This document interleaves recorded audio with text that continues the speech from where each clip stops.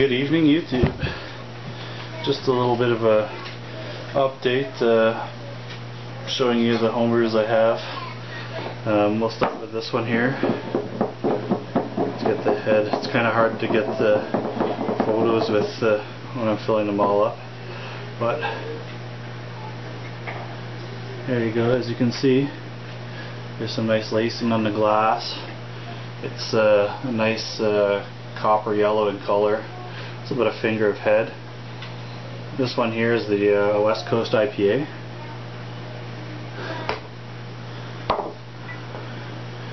This one here, I would just regenerate the head.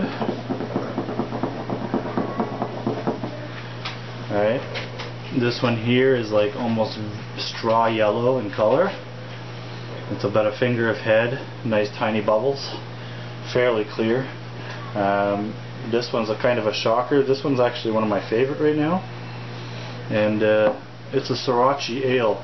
Now, you guys may have known or heard of the Duggan's Brewery Sriracha ale. It's a light beer, blah blah blah blah. That beer is gross. It's crap. This beer is actually, they're mass producing it at the Brooklyn Brewery in Brooklyn, New York. Sriracha ale, and this one here is a big whopping 7.5% beer. It's made strictly with Pilsner malt and Sriracha hops.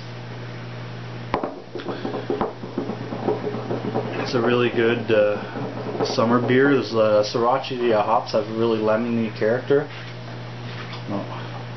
And this one here is my Brooklyn Lager. Again, it's a coppery orange in color, finger of head. Now these have all been dry hopped.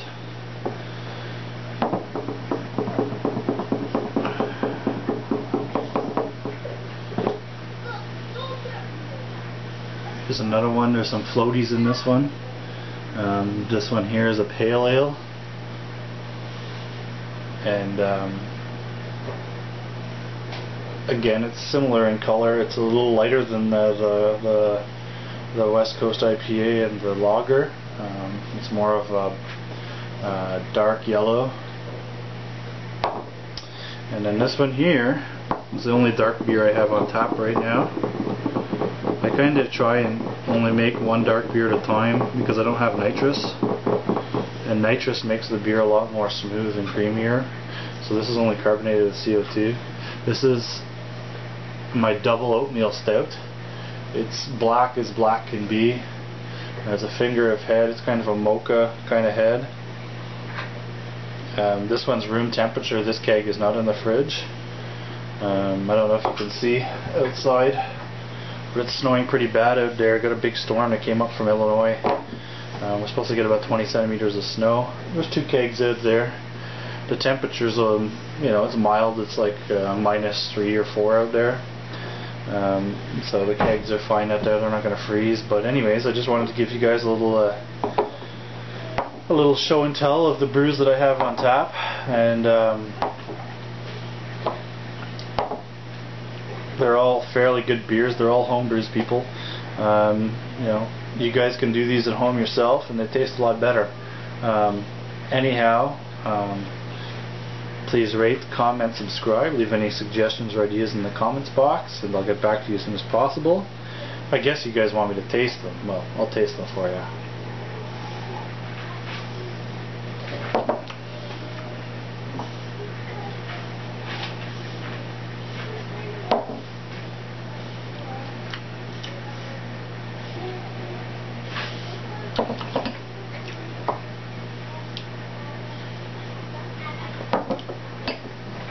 There is one more beer I have on tap. Well, it's not really on tap, it's actually kegging. I just finished kegging it. I was going to pour it, but it's still kind of really cloudy, so I decided not to. So, these are the 5 on tap. I turned it on.